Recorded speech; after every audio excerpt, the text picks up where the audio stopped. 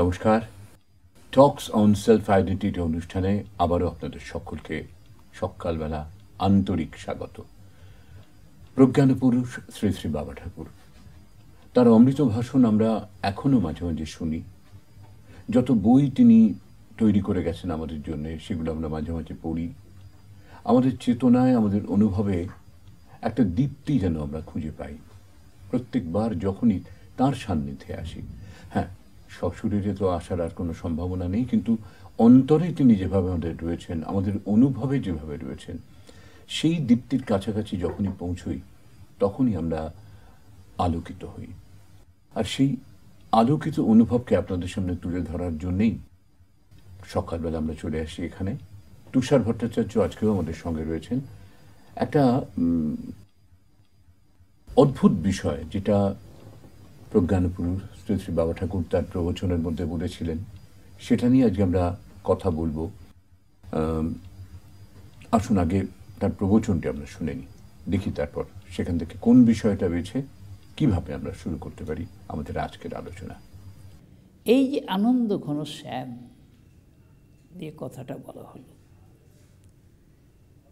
তু মেরে জীবন কে জীবন প্রাণারাম।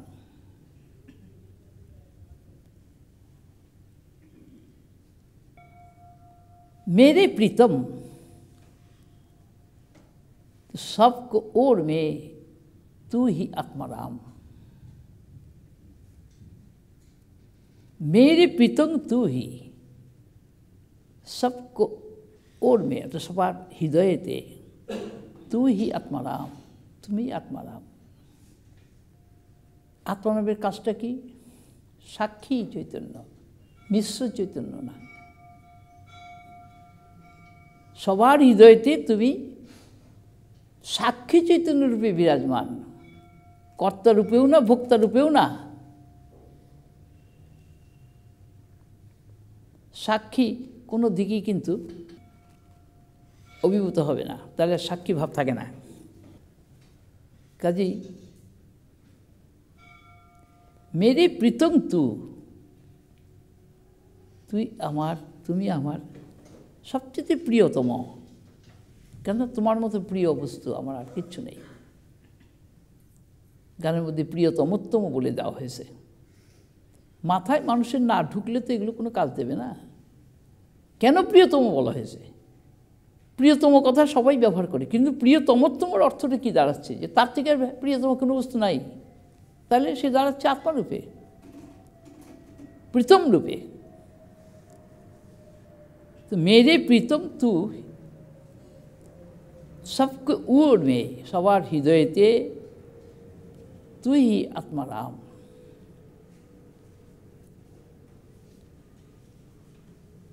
কাজী আত্মা হলে তো কেবল বোধস্বরূপ, আনন্দ স্বরূপ হতেই হবে তাকে। সেই জন্যে আনন্দ ঘন শ্যাম, শ্যাম মানে আত্মা। আচ্ছা, এই যে বাবা ঠাকুর বললেন যে আত্মাকে সাক্ষী চৈতন্য বলে এবং সেটা কখনোই মিশ্র চৈতন্য নয়, এই শব্দগুলোর সঙ্গে আমরা কিন্তু সাধারণ মানুষের খুব একটা পরিচিত নই। হ্যাঁ, সাক্ষী মানে জানি, চৈতন্য মানে জানি, মিশ্র মানেও জানি, কিন্তু সাক্ষী চৈতন্য, মিশ্র চৈতন্য, এই দুটোর মানে প্রভেদটা কি, কোথায় একটু বলো না ভালো করে। সাক্ষী চৈতন্য হলো কূটস্থ চৈতন্য।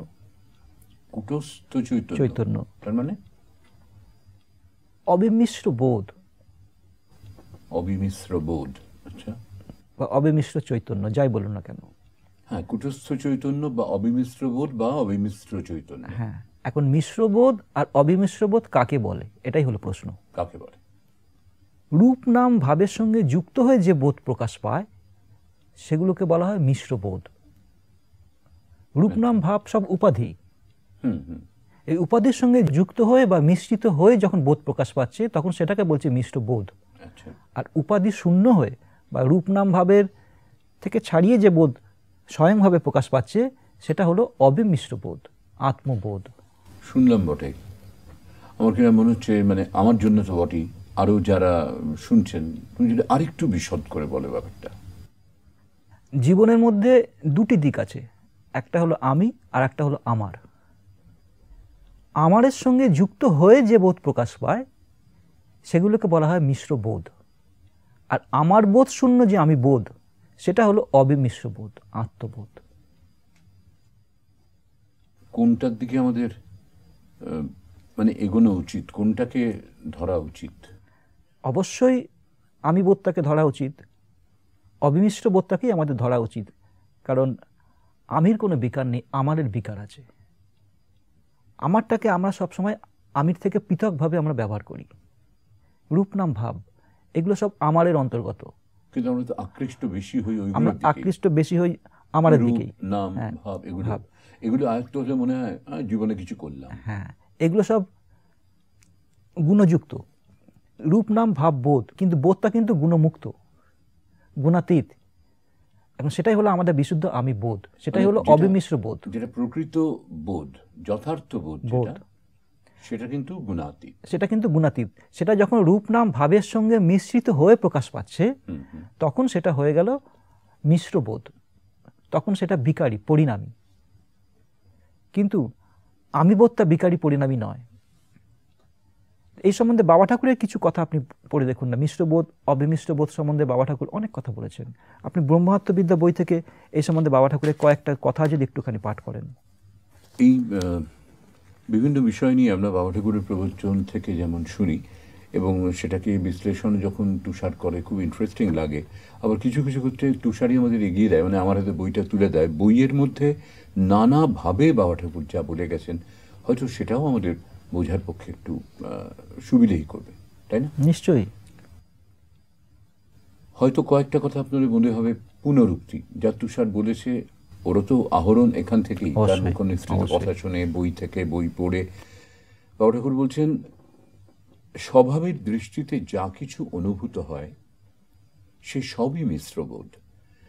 ভাব নাম রূপের সঙ্গে যুক্ত যে বোধ, তাই হল মিশ্রবোধ। মিশ্রবোধ অর্থে উপাধিযুক্ত বোধকেই নির্দেশ করে। অবিমিশ্র বোধ অর্থাৎ আনমিক্সড কনসিয়াসনেস, এটাই হলো আত্মবোধ। এই আত্মবোধ স্বতঃসিদ্ধ, স্বতঃস্ফূর্ত, স্বয়ংপূর্ণ, স্বয়ং প্রকাশ। এটার মানে এই কথাগুলো তুমি বলছিলে এখানে একটা বাক্যের মধ্যে রাখা, তুমি একটু বিশ্লেষণ করে বলছিলে। আরো কথা রয়েছে এখানে, বলছেন যে মিশ্রবোধ দিয়ে যেগুলো তোমরা ব্যবহার করো সেগুলো সবই অনাত্মা, কারণ সেগুলো আত্মা অতিরিক্ত ভাবনা দ্বারা তোমরা ব্যবহার করো, অনুভব করো। আত্মা অতিরিক্ত ভাবনা ও অনুভূতি আত্মাকে ছাড়াই সম্ভব হচ্ছে। এইরকম একটা ভাব তোমাদের মনের মধ্যে খেলে, সেটা মানসিক অর্থাৎ মেন্টাল, নট স্পিরিচুয়াল। মিশ্রবোধেরও আবার দুটো ভাগ আছে, একটা অন্তর আর একটা বাহির। কিন্তু নিজ বলতে গেলে আত্মাকেই বোঝায়, তাতে কোনো ডিভিশন নেই। সেখানে অন্তরও নেই, বাহিরও নেই। আত্মাকে আকাশের সঙ্গে তুলনা করে বলা হয়েছে, আকাশবৎ অন্তর বাহির শূন্য। আকাশের যেমন কোনো অন্তর বাহির নেই, তেমনি নিজ বোধেরও অন্তর বাহির বলে কিছু নেই। নিজবোধ রূপ আত্মা সর্বব্যাপী, অখণ্ড ভূমা। নিজবোধ হলো আত্মা, তাই হলো আপন বোধ। নিজবোধ মানেই আপন বোধ, তাই হলো কূটস্থ চৈতন্য, বিশুদ্ধ চৈতন্য, অবিমিশ্র চৈতন্য, অখণ্ড চৈতন্য, অদ্বয় চৈতন্য। একটা শব্দকেই অনেকগুলো, মানে সচরাচর আমাদের ব্যবহারিক জীবনে যার কোনো ঠাঁই নেই বা বলার প্রয়োজন পড়ে না, কিন্তু এই কথাগুলোকে বলে আরো আরো প্রাঞ্জল করে দিলেন যে কূটস্থ চৈতন্যই হচ্ছে বিশুদ্ধ চৈতন্য, অবিমিশ্র চৈতন্য, অখণ্ড চৈতন্য, অদ্বয় চৈতন্য। ব্যাপারটা কিন্তু খুব কঠিন না, শুনতে কঠিন মনে হচ্ছে। ব্যাপারটা খুবই ছোট্ট জিনিস। একটা হচ্ছে রূপ নাম ভাববোধ, এই যে চারটের কথা বাবা ঠাকুর বলছেন, রূপ নাম ভাববোধ। এখন বোধটা হলো সে আত্মসত্তা, চৈতন্য সত্তা, জ্ঞান স্বরূপ আত্মা, ভূমা পাকা আমি বোধ। তিনি যখন প্রকাশ হচ্ছেন, তার যে প্রকাশটা রূপ নাম ভাবের মধ্যে দিয়ে তার যে প্রকাশটা হচ্ছে, তখন রূপ নাম ভাবের সঙ্গে সে জড়িয়ে যাচ্ছে। রূপ নাম ভাবের সঙ্গে জড়িয়ে যখন বোধটা প্রকাশ পাচ্ছে, তখন সেটাকে বলা হচ্ছে মিশ্র বোধ। আর রূপ নাম ভাবের তো সবসময় পরিবর্তন হচ্ছে, রূপ নাম ভাব তো অপরিবর্তনীয় নয়। তো সুতরাং তখনই পরিবর্তন হচ্ছে, তখন সেটা মিশ্র বোধ হয়ে গেল, সেটা গুণাধীন হয়ে গেল। যখন রূপ নাম ভাবকে ছাড়িয়ে বোধ স্বয়ংই প্রকাশ হচ্ছে, রূপ নাম ভাবের আশ্রয় না নিয়ে বোধ স্বয়ংই প্রকাশ হচ্ছে, তখন সেটা অবিমিশ্র বোধ। তখন চারিদিকে শুধু বোধ আর বোধ, তখন বোধে বোধে বোধময় চারিদিকে। তখন আর রূপ নাম ভাবের কোনো প্রভাব নেই তার জীবনে, যার মধ্যে এই আত্মবোধের প্রকাশ হচ্ছে। তো এই সম্বন্ধে বাবা ঠাকুরের একটা খুব সুন্দর গান আছে, আপনি যদি গানটা একটু ভজনামৃত বই থেকে পড়ে শোনান। বোধ স্বরূপ বোধে বোধময়, নাহি সেথা কোনো বিকার, নাহি সেথা কোনো আকার, নাহি অভিমান, নাহি অহংকার। সেথা আনন্দ শান্তি অপার ভূমা, সুখ অদ্বয় অব্যয়, শুধু বোধে বোধময়। নাহি রূপ নাহি নাম, নাহি ভাব, নাহি কোনো বিষয়, শুধু বোধে বোধময়। তখন রূপ নাম ভাব কিছুই নেই, তখন চারিদিকে শুধু বোধে বোধময়। আবার আরেকভাবেও বলা যায়, বোধেরই রূপ, বোধেরই নাম, বোধেরই ভাব। সেই জন্য বাবা ঠাকুর একটা গানে আছে, বাবা ঠাকুর গানের মধ্যে দিয়ে বলছেন যে রূপের বোধে না থেকে মন, বোধের রূপে থাকো মগন। বাহ, সুন্দর কথাটা। রূপের বোধে না থেকে মন, বোধের রূপে থাকো মগন। থাকো মগন মানে শুধু থাকতে বলছেন না, মগ্ন হয়ে থাকো, মগ্ন হয়ে থাকতে বলছে। একটা গান আছে এই সম্বন্ধে বাবা ঠাকুরের, গানটা একটু পড়ে শোনাবেন? হ্যাঁ নিশ্চয়ই। এই সানুভাব সুধা বইতে গানটা আছে, এই সানুভাব সুধা বইতে। আচ্ছা, ও বা, এটা তো তুমি যে গানটা বললে তার প্রথম লাইনটাই এইটা। রূপের বোধে না থেকে মন, বোধের রূপে থেকো মগন। নামের বোধে না থেকে মন, বোধের নাম করো স্মরণ। ভাবের জ্ঞানে না থেকে মন, জ্ঞানের ভাবে থেকো অনুক্ষণ। বোধের ভাবে থাকলে মগন, বোধের বোধে হয় রে মিলন। বোধের বোধ ভূমা দর্শন, ঈশ্বর আত্মা ব্রহ্ম পরম। রূপের বোধে না থেকে মন, বোধের রূপে থেকো মগন। বাহ, এই বোধের রূপ কিন্তু পরিবর্তনশীল, বিনাশী নয়। বোধের রূপ নির্বিকারী। তো এখন আমরা তো রূপের মধ্যেই আমরা দেখছি, রূপের বোধের মধ্যেই আমরা থাকছি, আমরা বাইরের নাম রূপের মধ্যেই আমরা থাকছি। কিন্তু বোধের নাম, বোধের রূপের মধ্যে যখন আমরা মগ্ন হব, তখন কিন্তু আমরা তার সাথে যখন একাকার হয়ে যাব, তখন কিন্তু আমাদের মধ্যে এই বিকারগুলো আর আসবে না। রূপ নাম ভাবের যে বিকার, রূপ নাম ভাবের এই বিকার থেকে আমরা তখন মুক্ত হয়ে যাব। তখন আমরা বোধের মধ্যে ডুবে গিয়ে আমরা বোধে বোধে বোধময় হয়ে যাব। তখন জীবনটা হবে শান্তিপূর্ণ, আনন্দময়।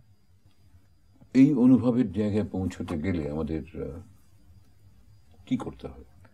ওই যে বাবা ঠাকুর গানের মধ্যে দিয়ে বলে দিলেন, রূপের বোধে না থেকে মন, বোধের রূপে থেকে মগন। আমাদের বোধের রূপের মধ্যে আমাদের মগন থাকতে হবে, অর্থাৎ বোধকে আঁকড়ে ধরে আমাদের চলতে হবে। হ্যাঁ, সেই মগ্নতার জায়গায় পৌঁছতে গেলে তার মানে পূর্ববর্তী কাজটা কি? সেই মগ্নতার জায়গায় পৌঁছতে গেলে প্রথম কাজটাই আমাদের হলো, আমাদের সে বোধের কথা শুনতে হবে আগে। সে বোধের স্বরূপ কেমন আমাদের জানতে হবে, সে বোধের সাথে আমাদের কি সম্পর্ক সেটাও জানতে হবে। এখন কে জানাবে এই কথাগুলো? আমাদের সদ্গুরু, যিনি সেই বোধের সাথে পরিচিত হয়েছেন, যার জীবনটা বোধে বোধে বোধময় হয়ে গেছে, তার কথাটা আমাদের আগে শুনতে হবে। তার সেই চরণে বসে তার সে বোধের উপদেশগুলো, তার সে বোধের কথাগুলো আমাদের শুনতে হবে, তার সে বোধের আঁচ আমাদের গায়ে লাগাতে হবে, তবেই আমাদের মধ্যে সে বোধের জাগরণ হবে। মানে শুধু শুনলেই চলবে না, সেগুলোকে কাজেও প্রয়োগ করতে হবে। অবশ্যই আগে তো শ্রবণ, তারপরে মনন, তারপরে নিদিধ্যাসন, তারপরে সমাধি। মানে প্রথমে আমাদেরকে শুনতে হবে, শোনার পরে সেই কথাগুলোকে নিয়ে আমাদের মনন করতে হবে, ভাবনা করতে হবে, সেই কথাগুলোর মধ্যে আমাদের তলিয়ে যেতে হবে, মানে ওইভাবে ভাবিত হওয়ার চেষ্টা করতে হবে। তাহলে আমাদের মধ্যে আস্তে আস্তে তখন বোধ জাগবে, ওই বোধন হবে। বোধন হয় না, বোধ জাগবে আমাদের মধ্যে আস্তে আস্তে। বোধ মানে সে আত্মা, সেই চৈতন্য, সে জাগবে আমাদের মধ্যে। আমাদের মধ্যে জড়ত্ব ভাব কাটবে, এই জড়ত্বের আবরণ আস্তে আস্তে ভাঙবে, আমরা বোধের পরশ পাবো আস্তে আস্তে। জীবনটা তখন আনন্দময় হতে থাকবে। এইভাবে তার মনন করতে করতে করতে করতে আমরা তার মধ্যে আস্তে আস্তে তলিয়ে যাব। তখন আমাদের মধ্যে আস্তে আস্তে সেই বোধের প্রকাশটা আরও ব্যাপকভাবে হবে। তখন আমরা সমাধি লাভ করব, মানে সেই সমত্বে অবস্থান করব, অর্থাৎ বোধের স্বরূপ আমরা প্রাপ্ত হব। আমরা স্বরূপত বোধই, প্রত্যেকেই সেই বোধস্বরূপ আত্মাই, কিন্তু আমরা সেটা ভুলে গেছি। কিন্তু একটা প্রসেসের মধ্যে দিয়ে সেটাকে স্মরণ করতে হবে, সেই সুপ্ত ভাবটাকে আবার জাগাতে হবে। এখন এই জাগিয়ে তো সবাই দিতে পারবে না, সবার কথা শুনলেও তো কাজও হবে না। যার মধ্যে দিয়ে এই বোধটা জেগেছে তার শ্রীমুখ থেকে এটাকে শ্রবণ করতে হবে, সে বোধের কথা। কারণ তিনি এই পথটা পেরিয়ে গেছেন, তিনি জানেন যে এই পথে চলার পথে যে কত বাধা আছে, কত অসুবিধা আছে, কি কি সমস্যা আসতে পারে, এগুলো সব তিনি জানেন, এগুলোকে সব তিনি পরিষ্কার করে দেন। আর তার কথার মধ্যে একটা তেজ থাকে, একটা বোধের পরশ থাকে, একটা প্রাণ থাকে তার কথার মধ্যে। সেই তার শ্রীমুখ থেকে যখন আমি শ্রবণ করব, তখন কিন্তু আমার মধ্যে আস্তে আস্তে বোধের সাথে যোগাযোগ ঘটবে। তখন আস্তে আস্তে আমাদের জীবনটা বোধে বোধে বোধময় হবে। তখন গুরুর সাথে আমাদের একাকারভাবে মিলন হবে, তখন আমরা ওই গুরু ভাব প্রাপ্ত হব। তুমি এই বোধের কথা বারবার বলছো, খুবই বহুশ্রুত গান, কিন্তু জানি না কেন গানটা বারবার শুনতে ভালো লাগে। একটা গান ছিল না, বোধ সাগরে বোধেরও লাগিয়া খেলে বোধ জীবন রূপ ধরিয়া। এই গানটা বাবা ঠাকুরের কণ্ঠেও আছে, আবার কেদারও এই গানটা গেয়েছে। তার আগে আমি গানটা আগে পড়ি। অবশ্যই ভজনামৃত বইতে গানটা আছে। বোধ নিয়ে কথা হলো, এইটা পড়তেও সত্যি খুব ভালো লাগবে।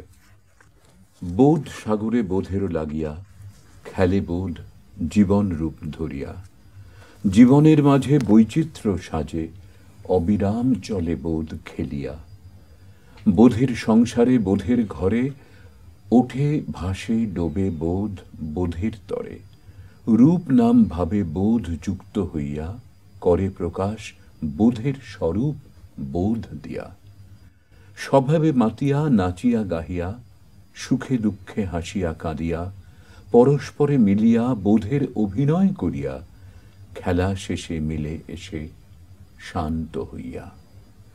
এই বোধই এখানে নানাভাবে অভিনয় করছে, নানাভাবে, হ্যাঁ, সুখে দুঃখে ভালো মন্দে বোধই অভিনয়। যদি আমরা এইভাবে দেখতে পারি সবকিছুর মধ্যেই যদি আমরা বোধকেই দেখতে পারি, তাহলে কিন্তু আমাদের জীবনটা পূর্ণ হয়ে যায়, আমাদের জীবনটা ধন্য হয়ে যায়। এই বলছে রূপ নাম ভাবে বোধ যুক্ত হইয়া করে প্রকাশ বোধের স্বরূপ বোধ দিয়া। বোধ তো বোধ দিয়ে নিজেকে প্রকাশ করছে, বোধের মধ্যে তো বোধ ছাড়া দ্বিতীয় কিছু নেই। তাই বোধ যা কিছুই প্রকাশ করছে সব নিজেকে দিয়েই প্রকাশ করছে। রূপ নাম ভাব সব, সেই জন্য বাবা ঠাকুর বললেন একটু আগে গানটার মধ্যে পড়লেন না, বোধের রূপ বোধের নাম বোধের ভাব। এই বোধের রূপ বোধের নাম বোধের ভাব, এইভাবে সব কিছুকে আমাকে দেখতে হবে, ভাবতে হবে, মানতে হবে, জীবনে চলতে হবে, তাহলেই আমার জীবনটা ধন্য হয়ে যাবে। তা আসুন না, যে গানটা পড়লেন আমরা সেই গানটা একটু যদি শুনি। নিশ্চয়ই শুনি, আপনাদেরও শুনতে, আমি জানি আপনারা গানটা আগে শুনেছেন, কিন্তু এই গানটা শুনতে বারবার ভালো লাগে। যেমন সুন্দর কথাগুলো, তেমনি সুন্দর সুরও তার। আসুন আমরা শুনি।